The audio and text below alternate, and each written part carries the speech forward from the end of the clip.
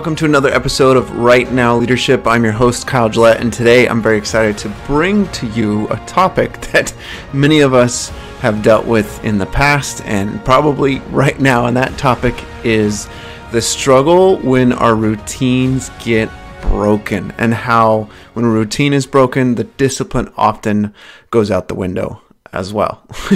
As someone that's trying to lose 20 pounds, 25 pounds actually, it's a bit of a struggle sometimes when my routine is thrown out because now I don't have the food in the same way, I don't have my exercise in the same way, but that's okay because this method, this approach will help you to fix any of those lack of discipline moments as you're dealing with your travels, as you're dealing with work travels, vacation, whatever it is. This will help you.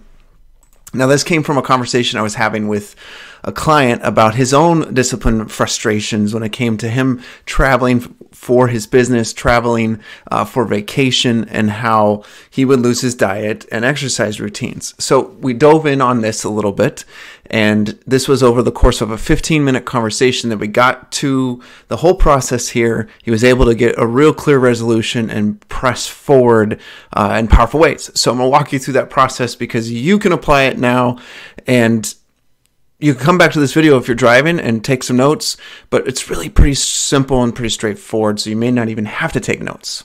With all of that, it starts with, first of all, understanding how you do the problem. Okay, it's kind of a funny question, but it's a question that I ask my clients often when they give me something that it's a struggle. They say, well, how do you do it?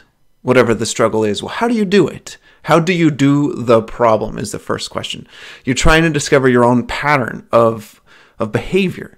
You know, what is behind this pattern so that I can understand what I'm doing. A way to look at it is go, okay, if someone were to notice that you've broken your routine and then they were to say, hey, can you describe exactly how you broke your routine?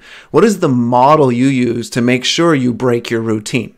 I know I'm being a little facetious, but I really do want you to answer that question. When you break your routine, what is the model that you follow? If you're going to teach it to someone else, then you're going to get clarity on how you do the problem.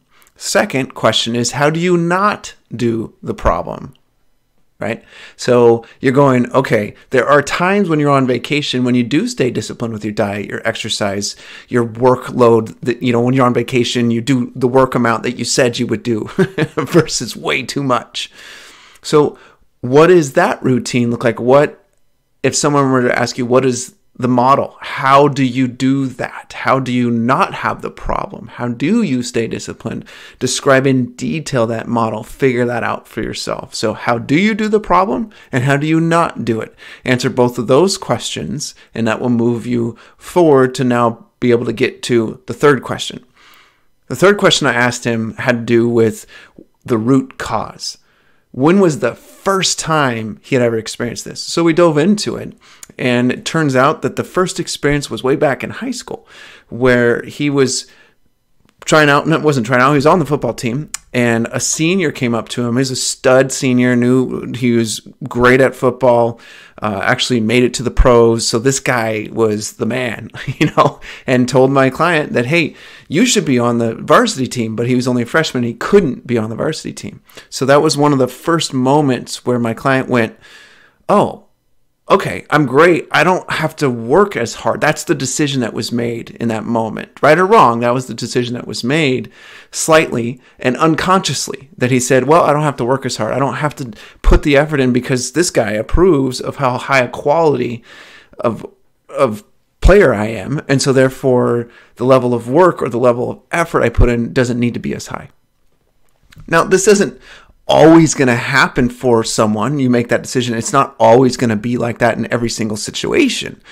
But it started to pay forward, or not really pay forward, it's kind of a negative thing, go forward into other areas of life, and particularly when routine was broken. Okay, so he knew the first time. There's another incident as well that was kind of reinforced this thinking behavior. Okay, so in the long run, this is going to create a negative pattern, right? What is it for you? right? So if you ask yourself the question, if you're going, what's your current challenge? What you have some routine, some discipline that you'd like to maintain, but for whatever reason you're not. What is that for you? Wherever it is, whatever it is, I want you to go through the 3 questions I mentioned to you. I'll say them again. How do you do the problem? What's the model? Exactly.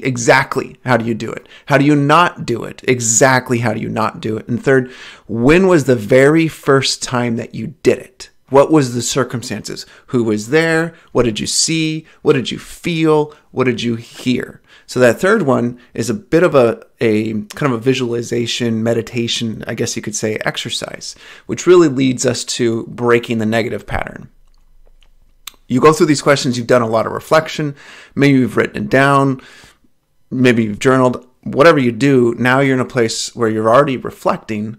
So take the next step and jump into the future. You've been thinking about the past, now jump into the future. Now I know this sounds kind of funny, but you can do this in business too. You think about the results of past performance in business, past customer service, past sales. You can do it and go, what is the model that we follow to get those poor results? What is the model that we follow to get our good results or to not get the poor results, right? Ask yourself those questions, and that will help you unlock what's wrong with your personal routines or lack of discipline, and what's wrong with the business systems and procedures, right? It's about the details here and really reflecting on it.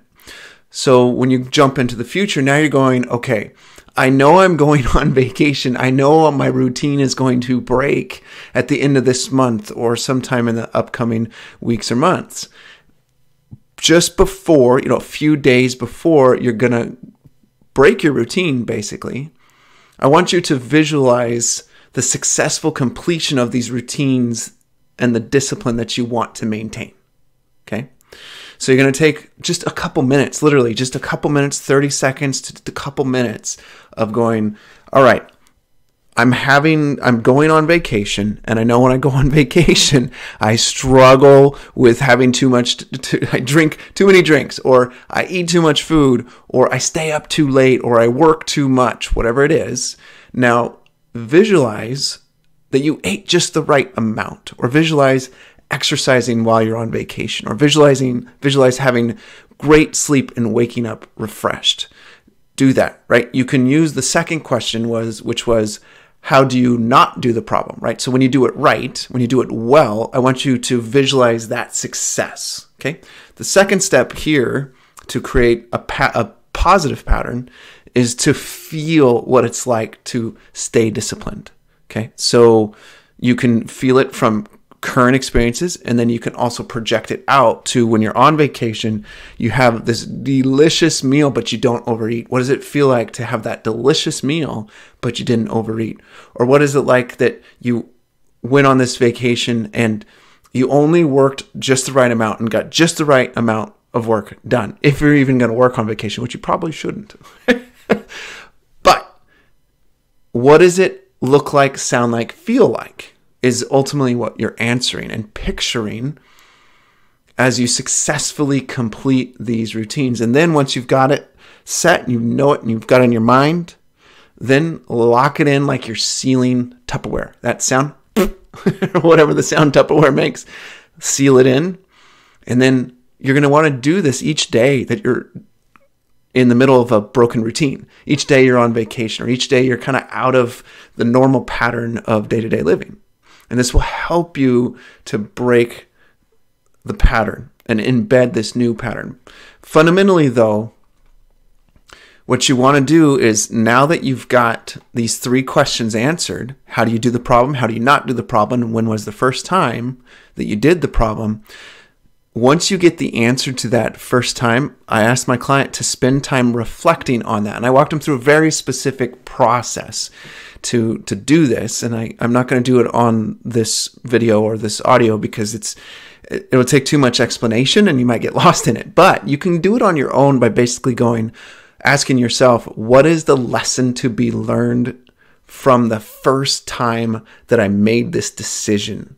The first time that I decided to not stay disciplined in this particular area with this particular problem. What happened? What is the lesson to be learned from it? Trust yourself, trust your mind to bring you that lesson. Once you have the lesson, then you can do the visualization exercises I mentioned. That's it. That is as simple as this is. This will take you 10 to 15 minutes to do by yourself.